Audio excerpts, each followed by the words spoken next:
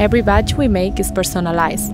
It is made for a specific person using their own cells and genetic information. Cell and gene therapies aim to be one-time treatments.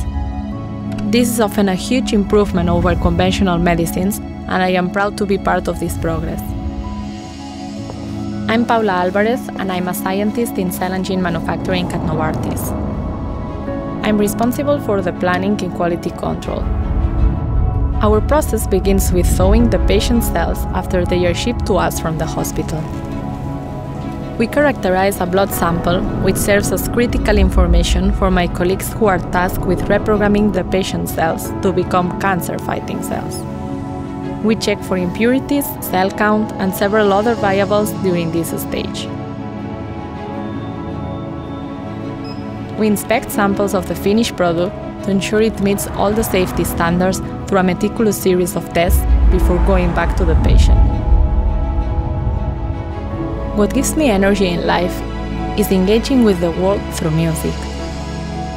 Spending time with the people I love, my friends and family, and the idea that what I do every day really matters to someone else.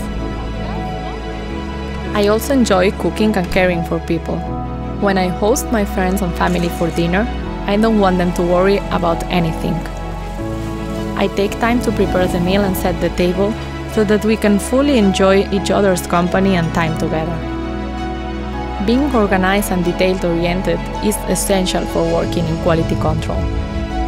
Every step must be recorded in a way that anyone on the team can understand exactly what we did at any time, even years later.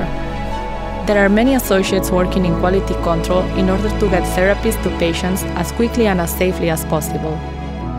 We work in shifts so that the site stays open for 365 days a year. I learned many of my skills that apply to my work today during my pharmacy studies, balancing creativity, great attention to detail, and teamwork in order to make a larger picture come to life.